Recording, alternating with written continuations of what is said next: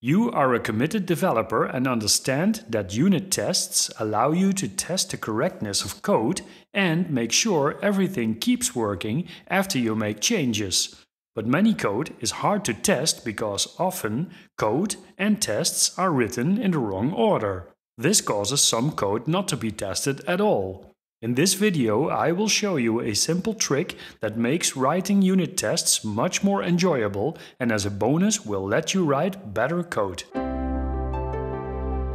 In this tutorial, I create a class that can store and retrieve user settings. I want to know if the get and set methods operate correctly. I create an instance and call the set method. An error occurs. Self.settings is not initialized in the class. I add a class initializer that creates an empty dictionary for the settings.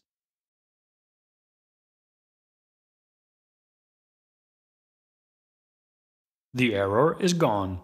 But notice I had to execute the code to find out about the problem. An error like this could have been spotted early on by testing if a new settings class has a settings dictionary. I will create this test later, but first I add functionality to load settings from a JSON file. I add a SettingStorage class that can load JSON from a settings file.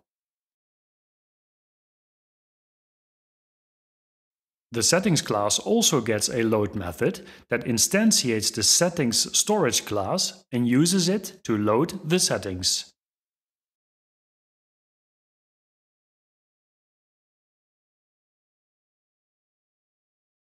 I call load.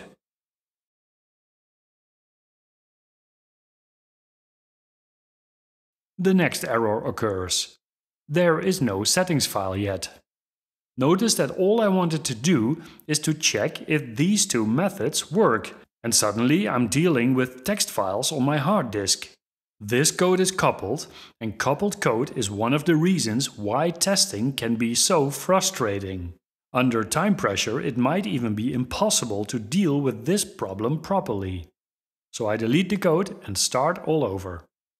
The first problem was that a new settings instance does not have an empty settings dictionary. I write a test for that.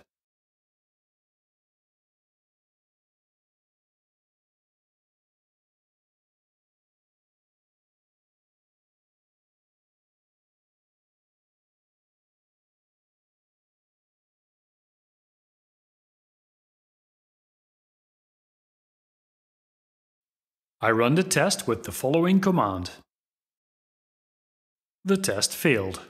Notice that the test tried to execute the settings class, but it ran into the same problem as when I tried to execute the code manually. The code crashed with an attribute error, and I first need to fix the problem again by adding a class initializer that creates a settings dictionary. From this moment, the code will not crash anymore and I can start testing for its correctness. Look at the test again. The goal is to test if a new settings object has an empty settings dictionary. I run the test again. As you can see, the test succeeds. So the test was created around the same time as the code was. But for the next test, I'm going to do something different. I will create a second test to test code that does not exist yet. I create a settings instance, call load and check if I can get a test key with the test value. I create the load method in the settings class. As you see, the load method has no implementation yet and the test should fail. Let's check that. The test failed because the get method could not find the test key and returned none. Now all effort will go into making this test succeed. But how? If the load method would create an instance of SettingStorage, the test would need a JSON file. But how can you switch between test and runtime JSON files? The answer? You don't. It is usually a bad idea to load data from files, databases, or the network in unit tests. The reason for this is simple. If a test relies on external data, what happens when that data is changed. So tests should preferably work with hard-coded data to prevent accidental changes. So instead of making runtime JSON and test JSON, I will inject a completely different SettingStorage object at test time. But for this, I have to decouple my code first.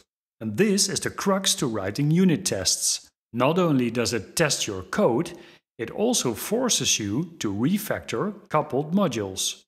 And I guess that if you hate tests, you are probably testing coupled systems.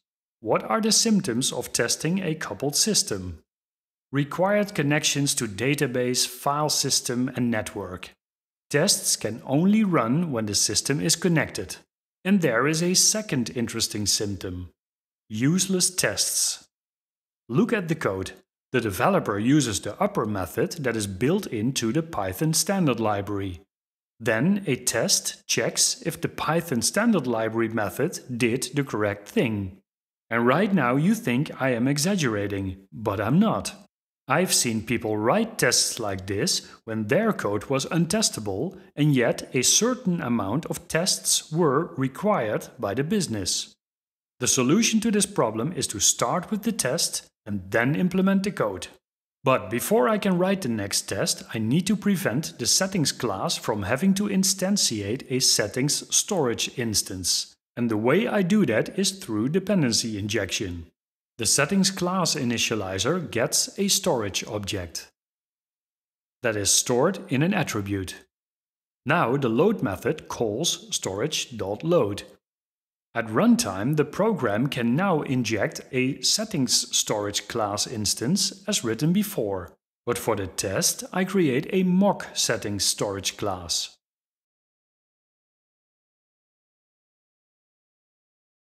And pass it when creating the test setting instances.